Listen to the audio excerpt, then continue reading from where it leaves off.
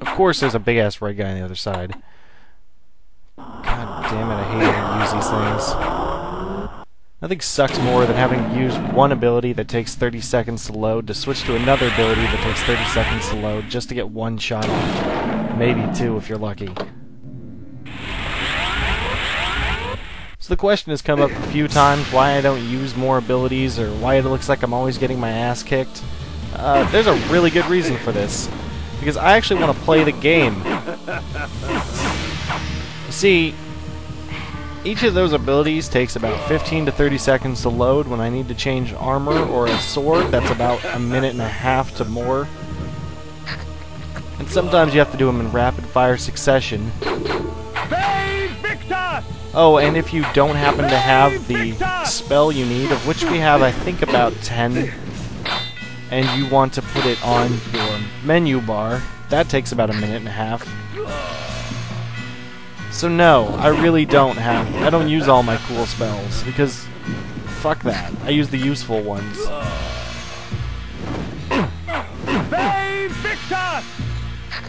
Typically you don't need half the stuff you get anyways, but when it comes down to it, yeah, I just cannot be bothered to spend that much time loading the game. I'd rather take a few hits, even have a couple black screens where Kane has to say the stupid Heart of Darkness thing, than spend half my time editing out load screens. I mean, I already do that anyways.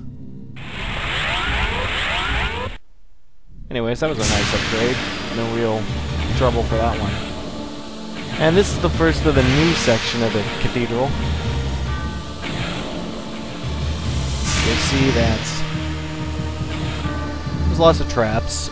There's a couple of these Seraphan guys from Malik's domain.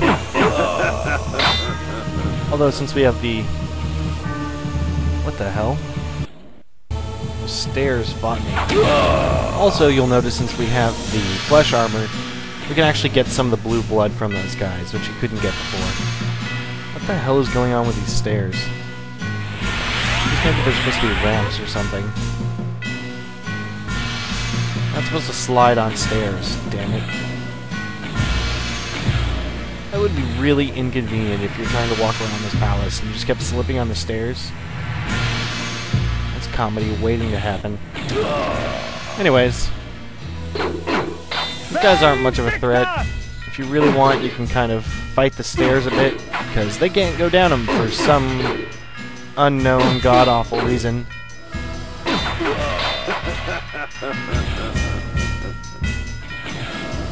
was pretty simple. Might actually have to do that again in the future. It doesn't even waste mana. But not right now.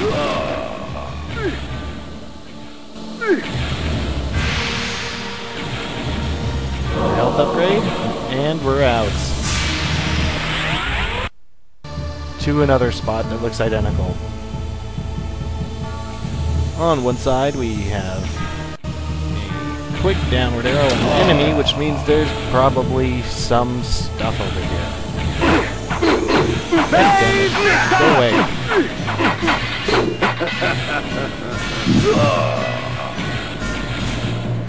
Oh, that is a lot of arrows.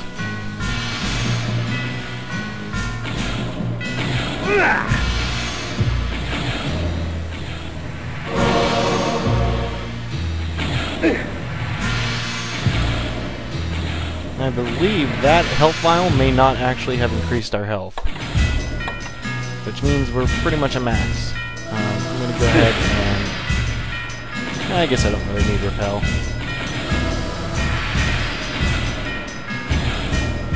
Not that many arrows. It's just the ones coming upwards. You really can't avoid them because of the timing. And to teleport her out of here to another section that looks the same.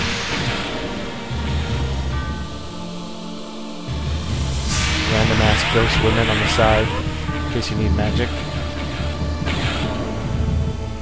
Guess you can use blood gout to get those guys, but you know, screw that.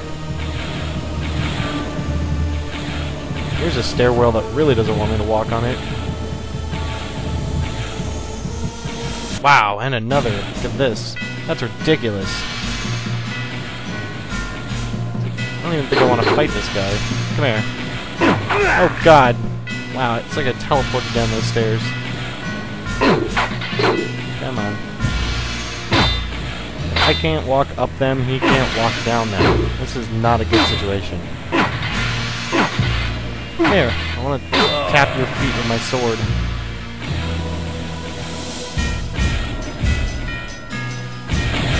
Oop. There we go.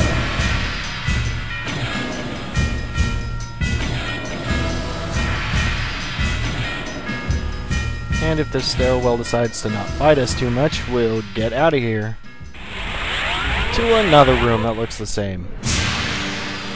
This is really lazy design, by the way. I just want to state that. So here is the worst part of any teleporter puzzle, the actual teleporter puzzle.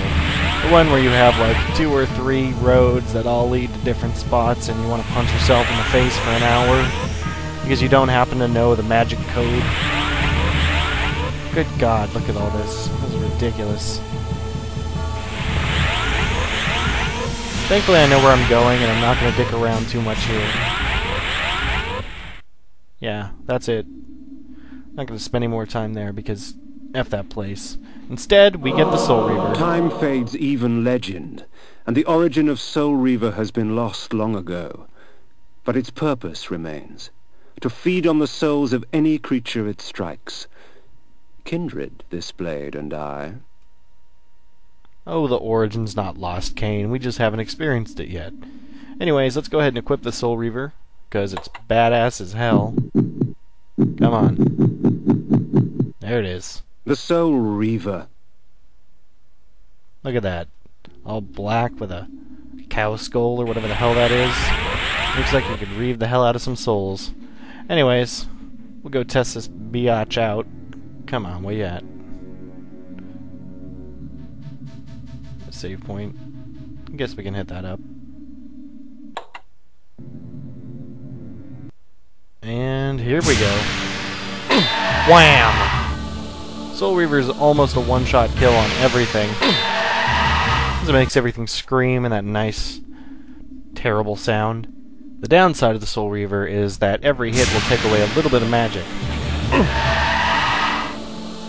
And you can go dry pretty soon, and then it becomes a pretty much worthless sword. Wow, hit both ways on that.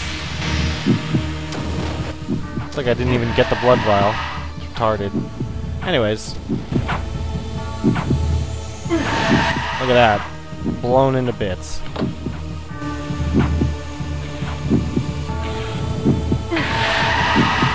Soul Reaver's fun for a while, but pretty much we're only going to be using it to kill the bosses, and we have to switch out right now.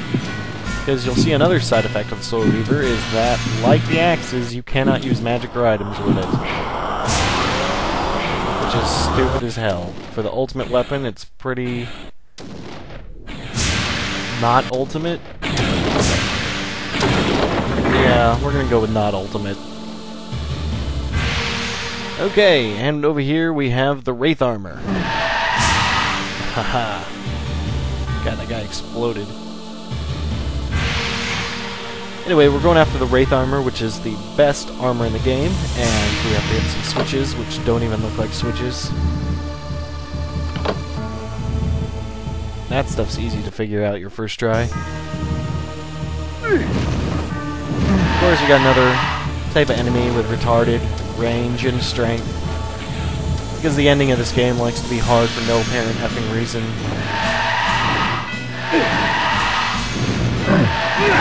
God damn it, will you just die? There we go. And now we have no magic.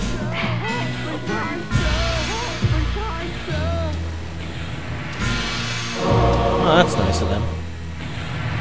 Let's go tear some more souls asunder. We'll put our timing skills to test over here. Grab this rune triangle. Oh god, I'm gonna get hit, aren't I? Ha! I win. Anyways, this section sucks. A lot. Like a lot.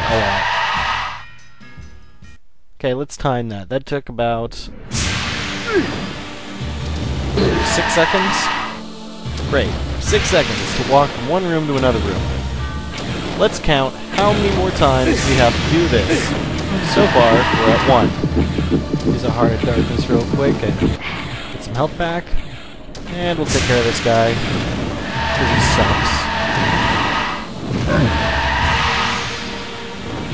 Nice convenient blood vial over here. And a guy who looks like you could drain blood from, but you can't. God, look how quick that interval is. Just everywhere, too. Anyway, these first few dungeons we're actually going to do pretty much legitimately. Just to show you what it's like. After a couple, we're going to just... I just can't last doing this the proper way. It's retarded.